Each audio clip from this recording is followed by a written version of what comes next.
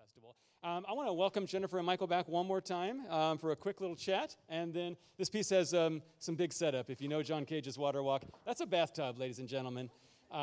Yeah, I don't get in it, thankfully. Thank you. You never know with John Cage what he's going to make you do, so I'm really glad I don't have to get into the bathtub. Jennifer, can we just talk a little bit more about the work that the Rube Goldberg Institute, I always forget I'm wearing my mask, the Rube Goldberg Institute does? And I know the mission is obviously to promote Rube Goldberg, but what else?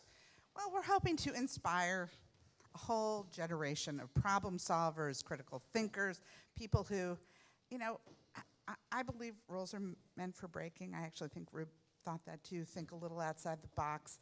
Look at what's around you and how you can affect change with those things. We are very involved in STEM and STEAM with our competitions. We also have a large licensing program. So, you know, we usually have one task sponsor that I call it the single balloon in the Rube Goldberg parade. And so one year we had Apply a Band-Aid. It was sponsored by Johnson & Johnson. Another year it was Pour a Bowl of Cereal, and that means by General Mills. YKK was Zip a Zipper.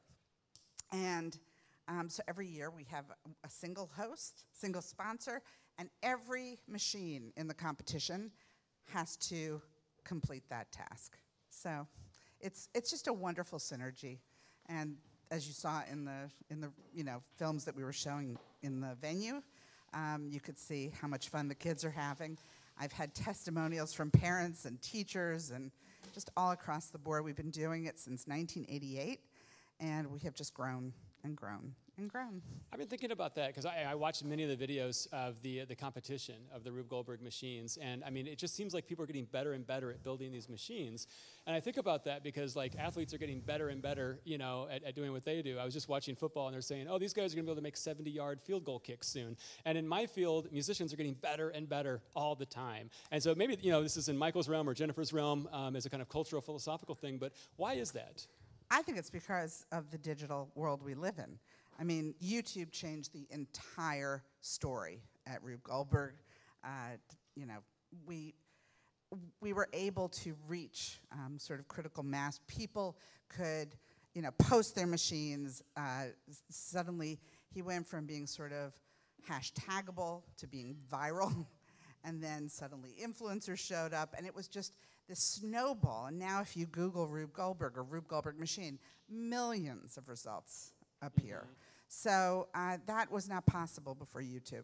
And I think too, I mean, to a certain extent, you know, if you're building this machine and then you go online and see, say, Joseph Herscher's machine, you go, oh my God, I got to up my game, like a little bit. You do have to up your game when you're comparing yourself to him. Yeah, or you know, many of the people that are putting themselves on YouTube. Well, it's also hard. You know, our competitions, you have to like load your machine into the back of like your mom or dad's car. You know, it's hard if you're moving it around to get it to work every time. And the funny thing is, my grandfather didn't care if it worked or not. He just wanted to make you laugh. And when I tell that to people, it really concerns them.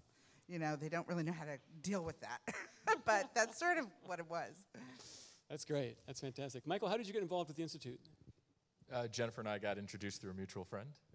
Okay. You have an arts management background? I mean, run museums and cultural institutions for the last 2 decades. And you're like, okay, I'm just going to make people laugh now with Rube Goldberg machines. I thought about how we create some meaningful impact.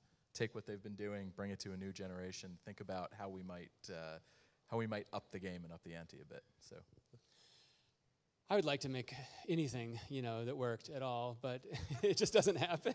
I mean, I see some of these things, I just can't even imagine how they come up with it and how it, I mean, it's a whole different brain, I mean, to me.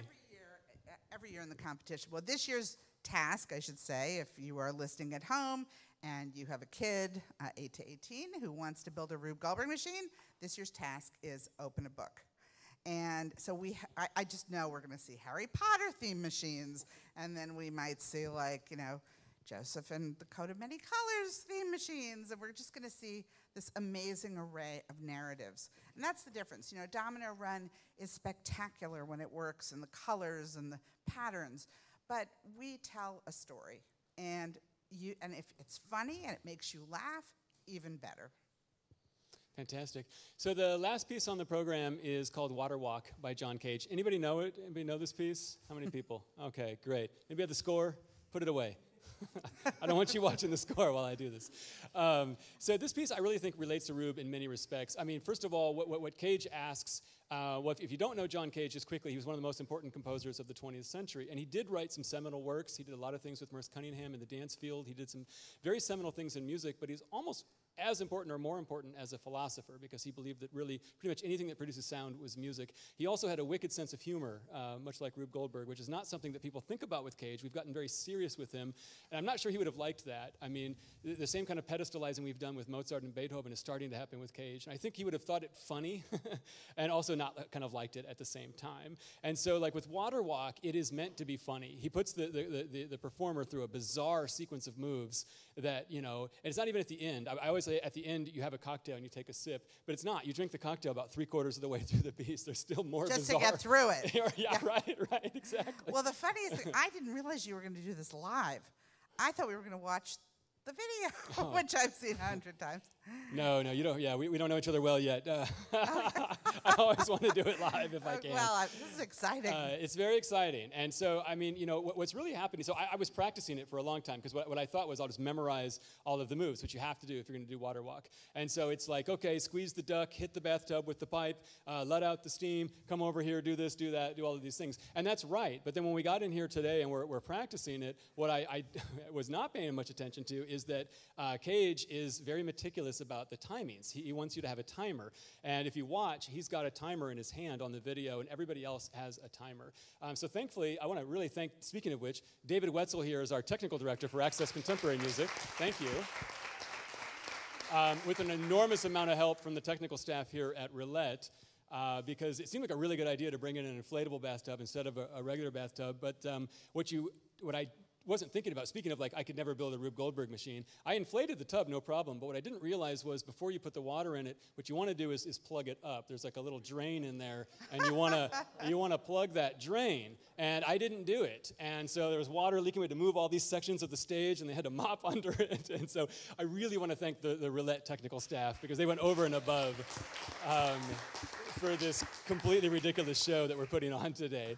And yeah, so anyway, what I was talking about is that, and I have a glove for the steam too, because I do love John Cage, but the pressure cooker that David came up with, I think Cage could have used it himself. It's from like 1960, right? Yeah, 64, so.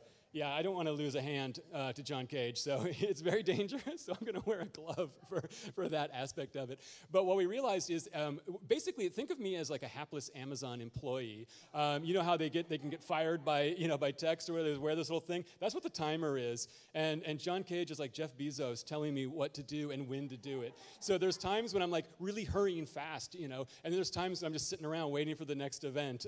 And it's just a lot of fun. I really think it showcases Cage's sense of humor, what we were talking about with Rube Goldberg, this kind of progressive nothingness. I mean, all of that, I think Cage shares that philosophy wonderfully, and we really see it in Water Walk. So let's have a big hand, please, for our guests. Jennifer George, Michael Glickman, please. Thank you so much. And without further ado, I'm going to perform Water Walk by John Cage.